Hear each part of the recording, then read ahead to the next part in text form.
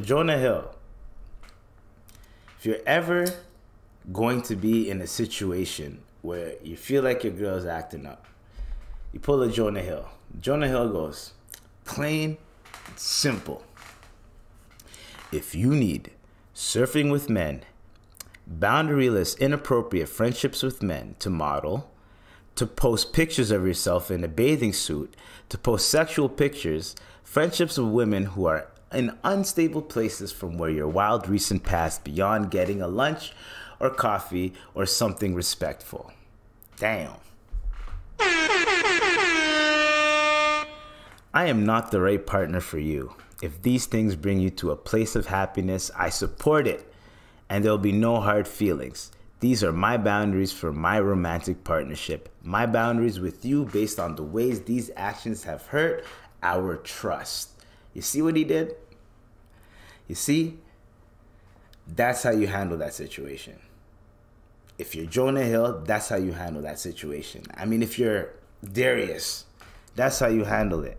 And like, bringing it up to the, because when she, so these are the texts that got leaked through Jonah Hill's girlfriend. And Jonah Hill's girlfriend leaked them thinking that everyone, piggybacking off the Keke Palmer shit, thinking like everyone was going to be on their side. Nope. Did not work like that. It didn't. Everyone was like, nah, leave Jonah Hill alone. We rooting for Jonah. Because Jonah Hill's always catching stray bullets for no reason. Kanye comes out of nowhere. I like Jewish people now because I watched 21 Jump Street and Jonah Hill was in it.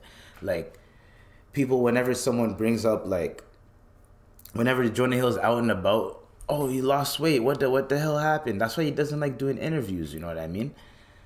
Everyone was getting at him about the CGI kiss with Lauren London, but you like, come on, you gotta know. Like, Lauren London just went through the thing with Nipsey and all that, and then you want her to be one of her first roles back. She has an on-screen kiss. Like, I don't think she feels comfortable doing that. Like, and then now all of a sudden, Jonah Hill's catching it straight from his girlfriend, ex-girlfriend. So, like, to me, I just wish that people just leave Jonah Hill alone. Just leave him alone. And this is how you go about it if you are ever going to have any complications with your significant other. This is the best way to go about it. That's how I feel about that situation. And now we're off of that. So, what else do we got? But also, like, one more point. If I'm a dude and my girl doesn't like how I'm dressing, like I dress like shit, like she doesn't like how I dress, I'm gonna dress a little bit better when I go outside, not to disrespect her, because she's an extension of me, I'm an extension of her, right? Because we're in a relationship. That's what it is, right? So it's like, she tells me like, yo, I don't like how you dress, you need to dress better. I'm gonna dress better, get some more swag, do my thing, and I'm going to dress better. I'm going to try my best to do better, to dress better.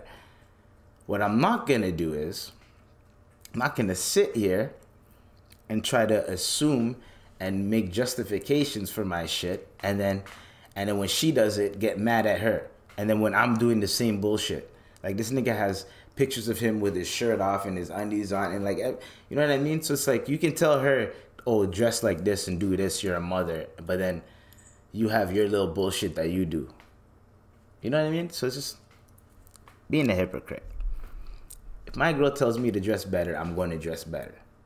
It goes vice versa. If your guy says, hey, yo, you're not single anymore, you know what I mean? You're with me, like, can you please dress a little bit better? You know what I'm saying? That's it.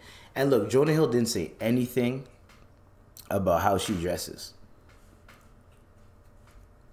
So, which is pretty smart.